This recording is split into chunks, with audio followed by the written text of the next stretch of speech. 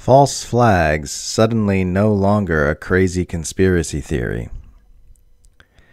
In a drastic pivot from typical denunciations of false flag operations as conspiratorial nonsense that don't exist outside the demented imagination of Alex Jones, the U.S. political media class is proclaiming with one voice that Russia is currently orchestrating just such an operation to justify an invasion of Ukraine.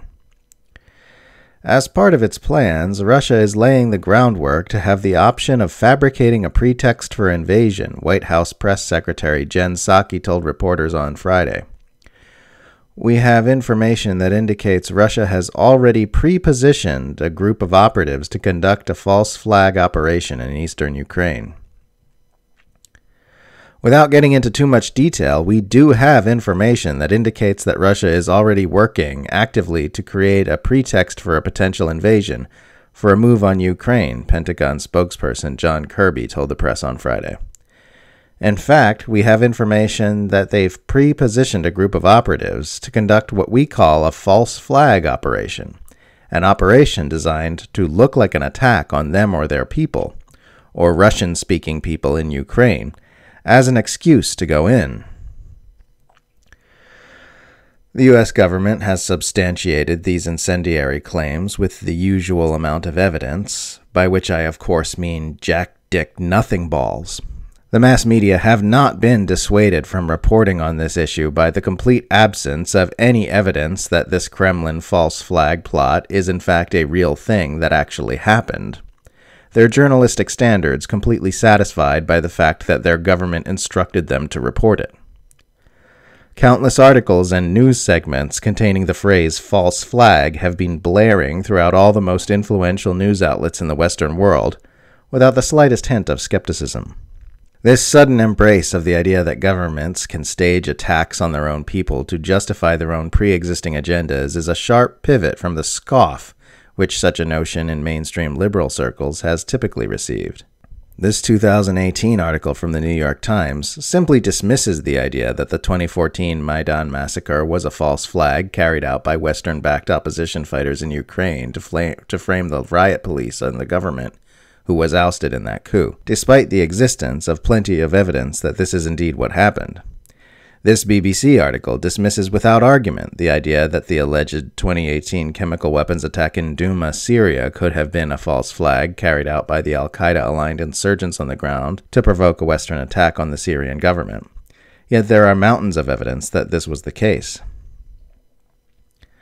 Articles denouncing the very idea of false flag conspiracy theories surface routinely in the mass media.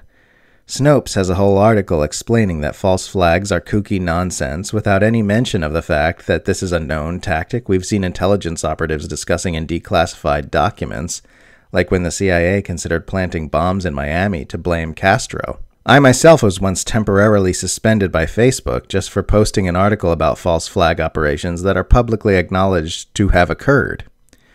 People who dare to question the many gaping plot holes in the official 9/11 narrative have been treated with the same disdain and revulsion as neo-Nazis and pedophilia advocates.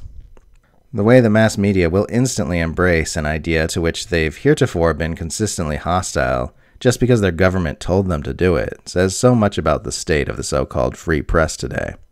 And the fact that the rank-and-file public simply accepts this and marches along with it, as though talking about false flags has always been normal, says so much about the level of Orwellian doublethink that people have been trained to perform.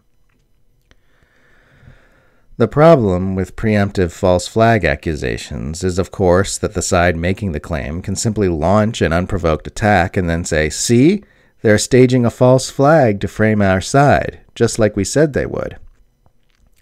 And then they can present their subsequent actions as defensive in nature, when in reality they were the aggressors and instigators. We are seeing nothing from the obedient Western news media to suggest that they'd do anything other than regurgitate such claims into the minds of their trusting audiences. As the Beltway doctrine that U.S. unipolar hegemony must be preserved at all cost crashes headlong into the reality of an emerging multipolar world, the U.S. government is now more dangerous than it has ever been at any point in its history. We need the press to be holding the drivers of empire to account with the light of truth, and we need the public to be watching these reckless escalations with intense scrutiny.